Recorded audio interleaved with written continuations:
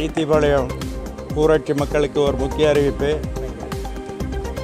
Corona virus முன்னெச்சரிக்கை நடவடிக்கையாக தமிழக அரசு 144 தடை உத்தரவு பிறப்பிக்கப்பட்டுள்ளதால் பொதுமக்கள் அத்தியாவசிய தேவையான மளிகைப் பொருட்கள், பால், மருத்துவமனை மற்றும் மருந்தகம் மட்டுமே வெளியே வர அனுமதிக்கப்படுகிறார்கள்.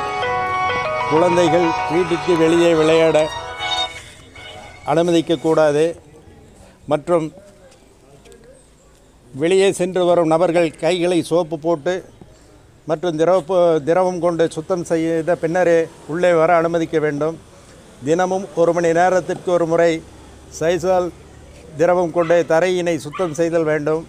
3 நபர்களுக்கு மேல் தெருவில் நிற்கவோ உட்காரவோ கூடாது என பொதுமக்களுக்கு அறிவுறுத்தப்படுகிறது.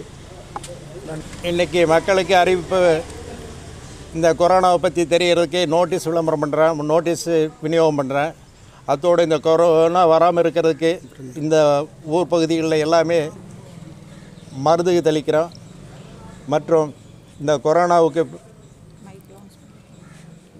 மைக் அலௌன்ஸ் பண்ணிகிட்ருக்கோம். இன்னும் அது இல்லாமல் மற்ற